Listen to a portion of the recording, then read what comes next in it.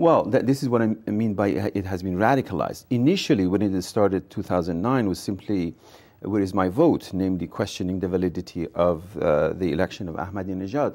But things that were happening yesterday in Tehran had nothing to do with that. That is, the chants were down with the dictator, death to the dictator, that it is now the regime in its entirety that is being challenged. So they're looking in Tunisia, how Ben Ali, and if you look at some of the slogans, Ben Ali is gone, Mubarak is gone, Sayyid Ali referring to Khamenei, now it's your turn.